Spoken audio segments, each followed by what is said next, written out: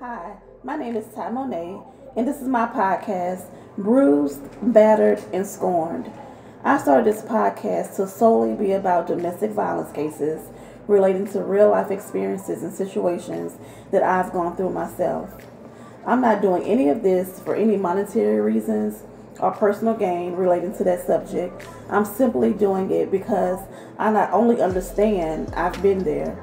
I have lived a life where I was afraid to go home, even afraid to have friends. This subject is very, very close to my heart, and it is important that I reach as many people as possible to let them know that they are not alone. So without hesitation, our first case.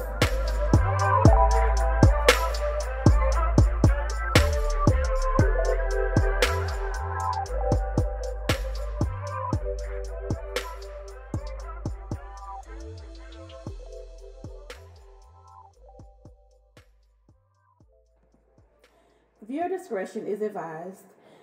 Doing this, I don't intend to disrespect the victims or their families in any way, shape, or form.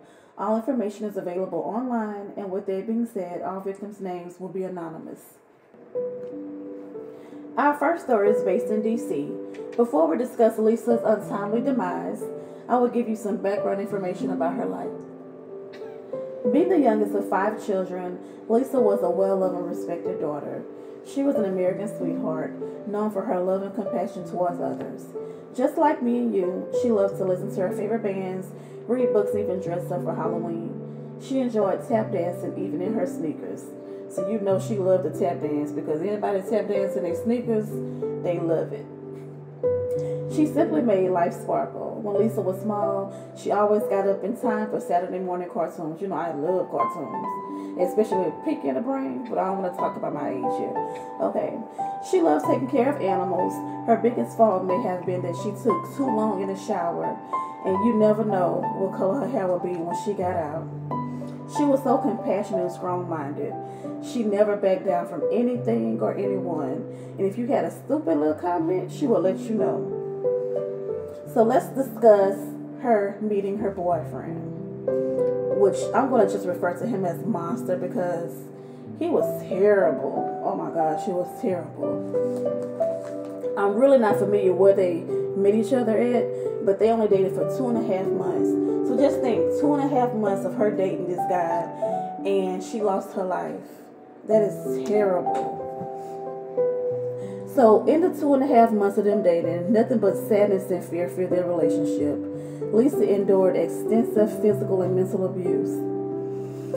Oh, it just makes me so mad. You know, this young lady was only 21 years old and lost her life to this guy, this monster, this nobody. You know what I'm saying? It just makes me so upset. Okay, her body was filled with see how it's making me mad? I can't even say the words. Her body was filled with bruises, her ribs were broken, and she had multiple hematomas. Her monster beat her so badly to where she was in and out of consciousness. 2 men witnessed this and helped Lisa as the boyfriend ran away because he a coward. Cowards run. And cowards put their hands on women. He was just a coward. She made countless reports to the police, but nothing was done, and she unfortunately went back to her monster. Lisa was an art major. She was so good at her job, but at the same time dealing with emotions from her abuser. It sent her into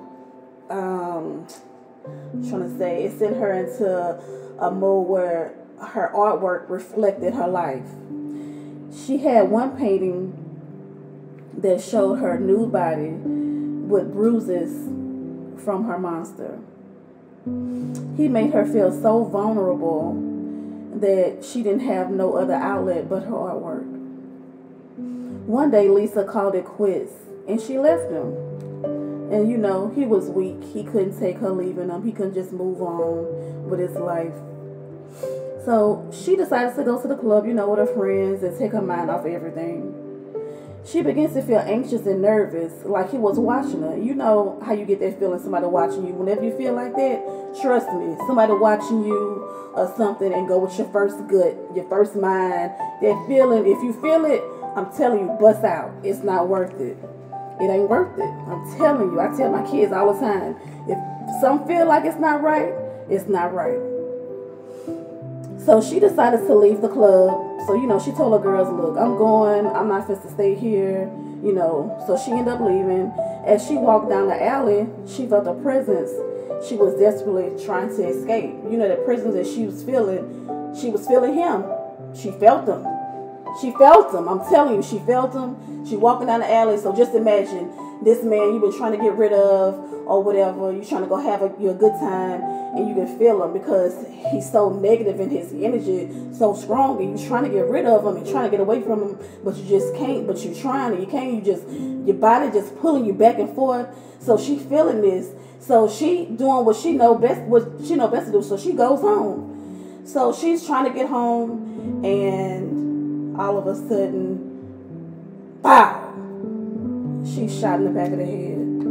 He shot this girl in the back of her head because she did not want to be with him no more. That is so sad. He shot her and left her for dead on the cold, dirty sidewalk. She was unfortunately not given any justice as the police knocked on the monster's door and he shot himself. What a cowardly way to go out. Why he just couldn't kill himself in the first place? Why he had to take her life? Why? With that being said, you guys, if you have any stories you'd like me to go over or anything, just hit me up on my inbox. You can reach out to me at Thai Cocktails on Instagram and let me know. Thank you so much for your time and your patience. Please keep all domestic violence victims in your prayers. If you know someone that's going through something, talk to them. Don't force them to talk to you about their situation because it's difficult as it is. Just be there for them. Thanks for tuning in to Bruised, Battered, and Scorned. Until next time, be blessed.